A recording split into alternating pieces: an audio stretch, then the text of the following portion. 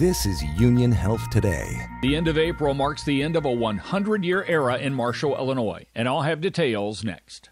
The healthcare professionals of Union Health since 1892, providing compassionate healthcare of the highest quality to generations of Wabash Valley families. Union Health, healthier together. You don't have to look very hard to realize that the town of Marshall, Illinois is proud of its history, especially when it comes to those who have cared for the community. Well, we go back to Dr. Mitchell's father, who actually served in World War I, and then came back here to practice after that. And through Dr. Mitchell, Dr. Buechler, Dr. Mackey, and myself, it's been over 100 years of Marshall boys wearing the stethoscope here in town.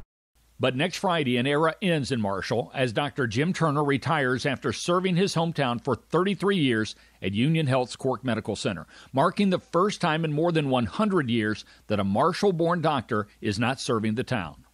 Looking to my right is my high school where I played football, and then my house where I grew up is another 2 blocks from here.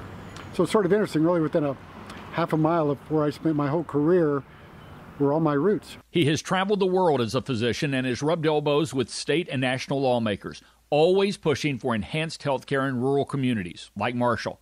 His exam rooms at Cork offering a glimpse into his travels, his family, his life.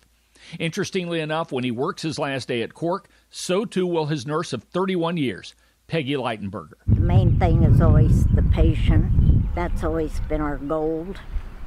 And it didn't matter if they walked in and didn't have an appointment, they were seen. We never turned anybody away. 2 careers, 1 goal, and a job well done. April 29th, 2022, the day an era ends at Cork Medical Center in Marshall, Illinois. I'm Mike King. More next week on Union Health Today.